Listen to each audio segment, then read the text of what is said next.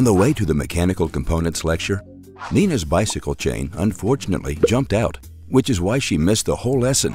Nils helps her out and explains what this week's topic was. Nils says to Nina, "This week was about designing a bearing, which involves planning, constructing, and assembling a bearing. The first thing to decide when designing a bearing arrangement is whether to use a fixed and floating bearing arrangement or adjusted bearing arrangement or a fully floating bearing arrangement. Fixed bearings should prevent axial movement of the shaft in relation to the housing and absorb radial and axial forces. Floating bearings, on the other hand, allow relative axial movements and also absorb radial forces."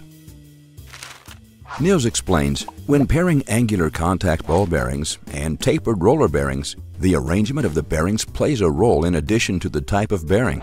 A distinction is made between the O, X, and tandem arrangement, but that sounds more complicated than it actually is. Rolling bearings in O arrangement or X arrangement can support high radial loads as well as axial forces from both directions. With the O arrangement, small misalignments of the bearings are possible, but the support width is wide. With the X arrangement, high misalignments of the bearings are possible, but the support width is low. The tandem arrangement is a multiplication of an X or O arrangement. This occurs when, for example, several bearings are needed to absorb the acting forces and ensure an appropriate service life or rigidity.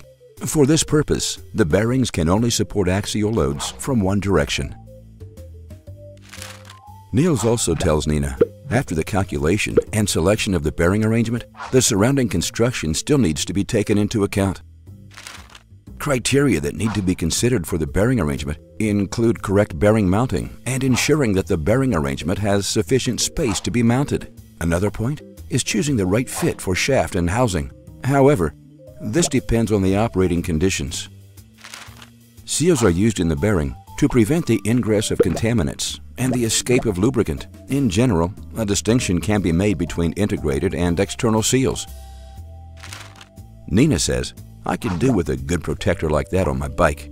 Nils says, "That's right. Then you'll never miss a lecture again."